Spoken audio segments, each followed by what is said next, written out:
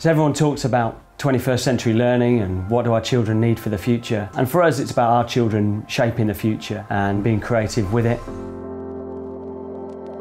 So the adoption of Windows 10 has been really straightforward. Children being able to be more productive, working on many things at a time and multitasking. And we know now that they work in this way at home and now they do in school as well.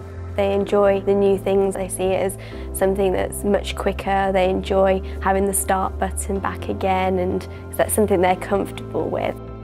Microsoft have made it the most secure operating system yet. It comes with the malware defense guard in it, and so I have no problems or issues with the security within Windows 10.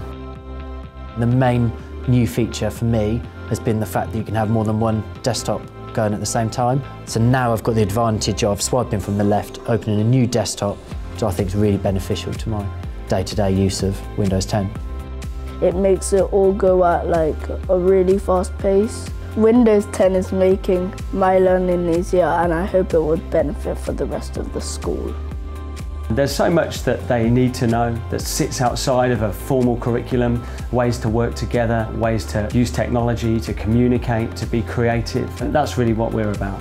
Microsoft empowers us to do more and to be more.